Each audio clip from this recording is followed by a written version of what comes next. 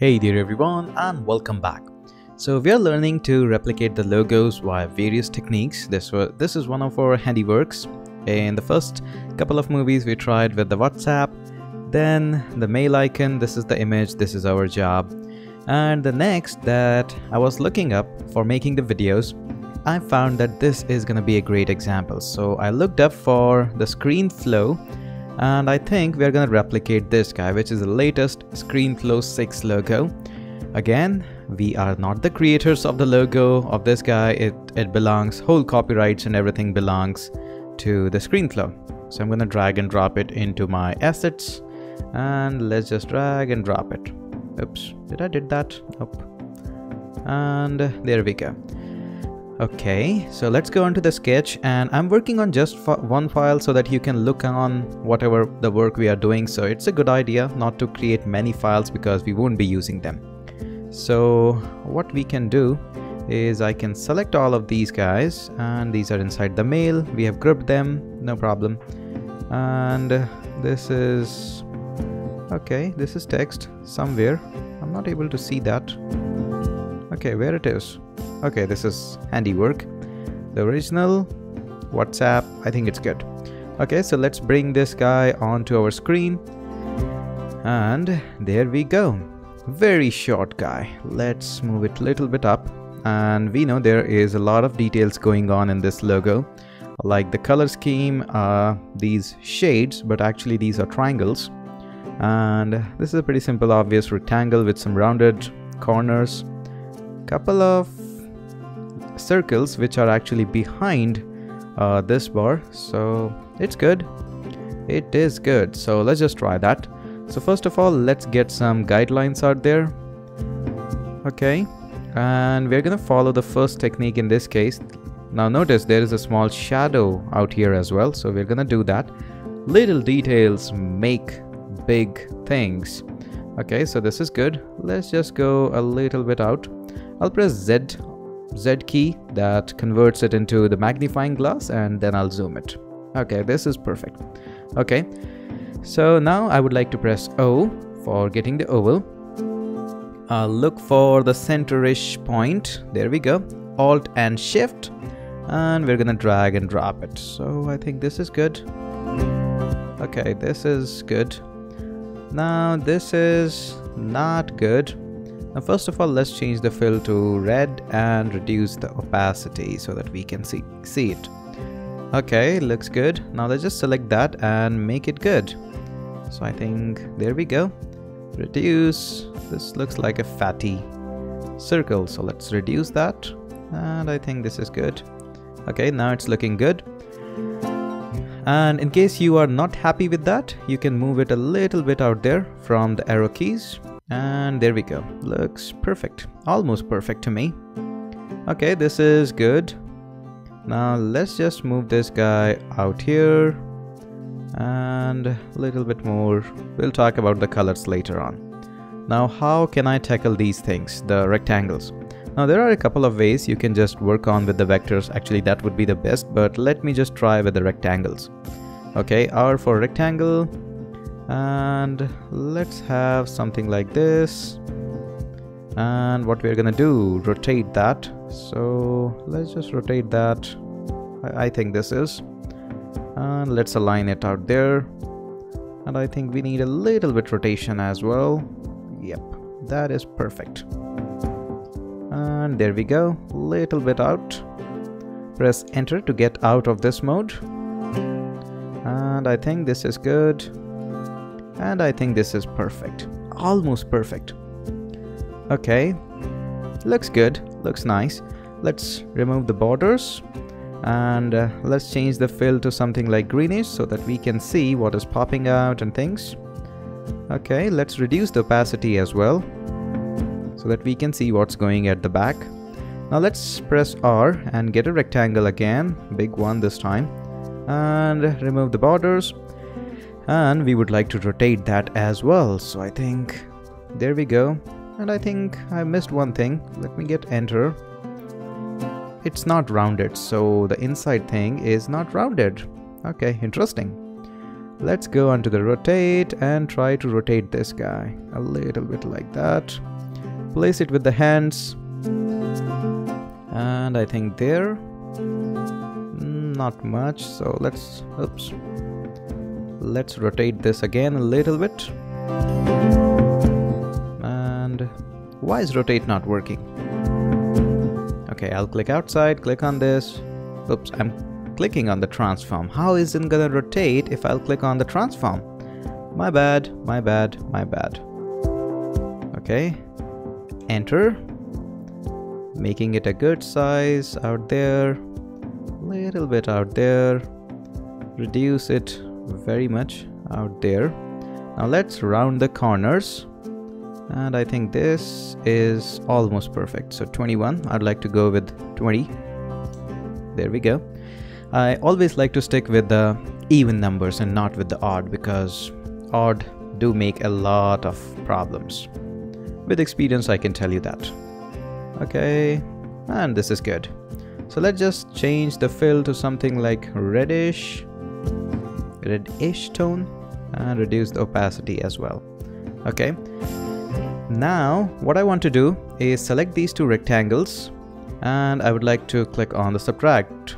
Oops, I did a mistake again, because this rectangle, this one should be on the top, and Command Z, this rectangle and this rectangle, so this rectangle should be at the bottom.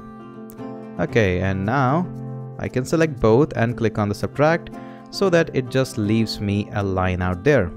Okay, let's click on this line and click it again, and we are into the vector mode. Oops, Command Z. I think this is good. Perfect. Almost perfect, not just. Okay, now we'll keep it out here somewhere. Okay, we will fix that later on, or maybe just now. Like that. And this is good. And let's align this guy as well. I think this is already perfect. Okay, so smart guides are helping me. I think red color is not a good choice because it's gonna make a lot of problems in the smart guides. So let's get this a little bit greenish. Okay, this is good. Now about the circle. So let's remove all the guides out there. And you can handle the things quite in a number of ways. So let's just say O for oval. And I think this is the center almost. And press the key, which keys. And let's just zoom it a little bit. And let's move it. I'm using my arrow keys to move it. Okay, I think this is looking good. A little bit tight. Okay, this is now perfect. I don't like the borders. And what we're gonna do is we are gonna make one more. So O for oval and Alt and Shift and center-ish point. And there we go, the outer point. Remove the borders. Change the fill to something like reddish. Not reddish, bluish, greenish. And let's just reduce the opacity so that we can see through it. Okay, looks good, looks good. And again, my outer shape, oval 6, should be on the bottom, so I'll just move it up.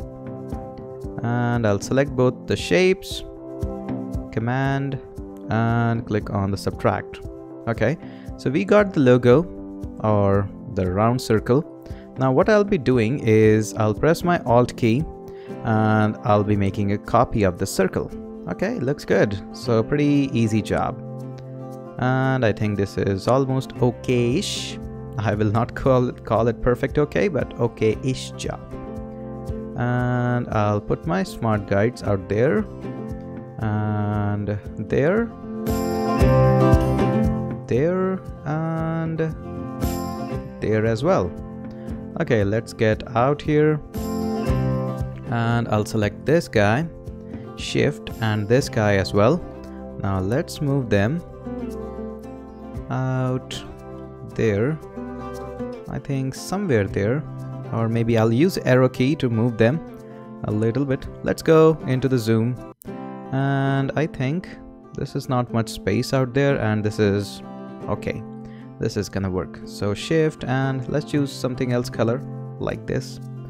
And now I'm gonna select this guy as well as this guy and press union so that it looks like this, but you know, the rectangle is actually looking full. So Command Z, and I think this is just like that. So this shape is actually not on the forward. I can move it onto forward, but this is actually on the back side of this, and this is looking good. Perfect. Okay, now it's time to change the color of the things. So select this, and this guy, and let's change the fill to complete white. Move tone of the opacity to full, and there we go. Let's change this guy color to fill. Make the fill of this color, and what else we can do? Bump the opacity already, remove the borders. Okay, this is looking nice, already looking good. And one thing that is not looking good is actually this guy. So this guy, I'll move it onto the forward. And what else we are missing? We are missing a border, so we should have a border. And this border would be not this color, obviously. Let's have it a white color, a little bit dark, because I think there is a little bit darkish shade of white, of course. So I think this is good. Okay, so now it's giving us a feel that it's above, but I think a shadow would be much better. So a Y shadow would be good. -1, I think, yes. Let's remove the border. And yes, this is much better, I would say. Much sharp, actually. I like it. Adding our own flavors, no big deal. And I think this is looking good with the shadows because it's giving us the feel that yes, this guy is on the top and these are on the bottoms. Okay, now let's tackle the final guy. Remove all guides and V for vector. This is easy. Click here. Click on here. And we're gonna click here. Move it a little bit round-ish. Like that. Click on this guy. Little bit like this, and press the command to make it straight. There we go. Click here, little bit roundish, not much, and there we go. And I think I need to go way into the zoom because this is messed up. So Command Z a couple of times and one more time. So I'll go into this and I'll click there, and now it's good like that. And then I'll just click here, just like that. Almost good. Take your time, no problem in that. Press command and let's join the shapes. Okay, now it's good. Let's click enter, and I think this is good. Let's go one more time zoom, and this is not a perfect job, so let's double click there, move these guys to a little bit out there, this one a little bit like that, and this one will go a little bit out, and this is okay, and obviously this will look so good. Not like that, obviously. Let's move this as well. So I think this is good. Let's remove the border and give it a fill, and this will look good. Okay, let's go back a little bit zoom. Let's place our guideline so that we can place it onto a perfect place, and there we go. Oops, no guidelines. There we go. Click on this and drag it out there. So I think we'll place it here and change the fill color to pure white. And this is a little bit bumpy here, but I think you can work out on that at your own time. So although we can fix that just by removing this point, and I think this point should go here somewhere, and let's just remove this point as well.